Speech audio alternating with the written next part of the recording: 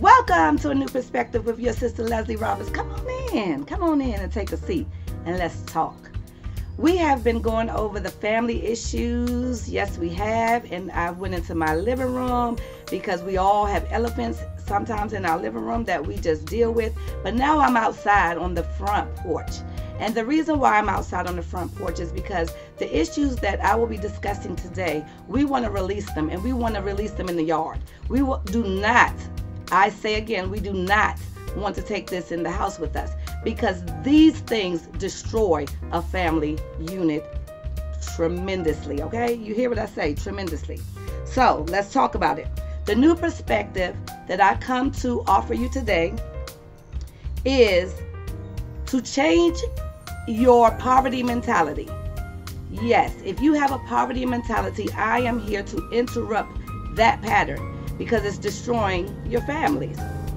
Number one, you know that you have a poverty mentality if you blame everyone else.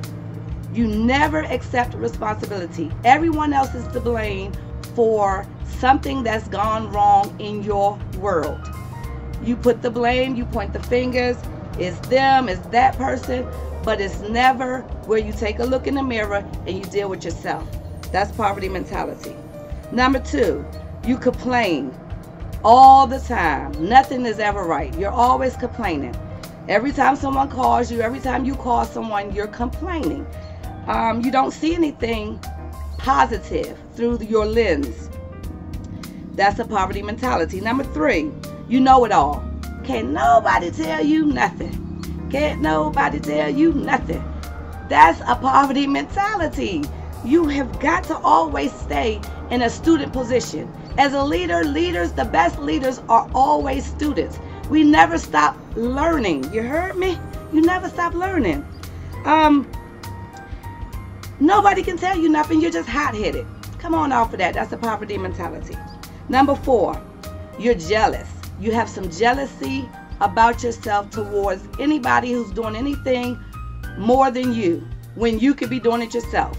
So that jealousy spirit, you need to go back and see if it stemmed from childhood when you were jealous of your sister, jealous of your brother. Sometimes we have legitimate reasons to be jealous because mom chose another sibling over us.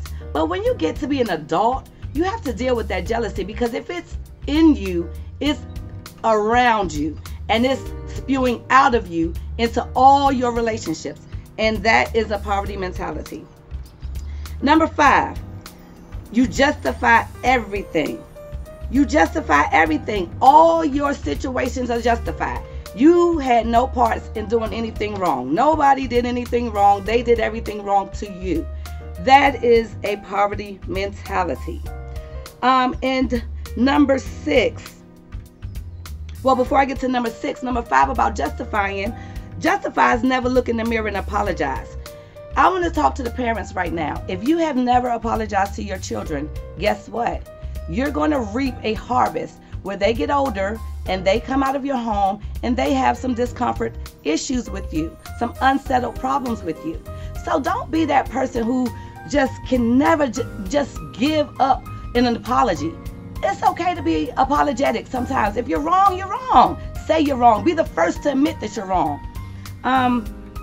Because everything happens with reaping and sowing. And if jealousy is inside, it's coming out, and it's all over the relationships in your life. Number six, you feel like you can do it alone. Independent attitude. Afraid to ask for help.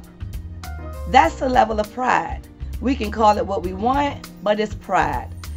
These are all signs, 6 signs of self-pity, self-indulgence, that all stems under selfishness.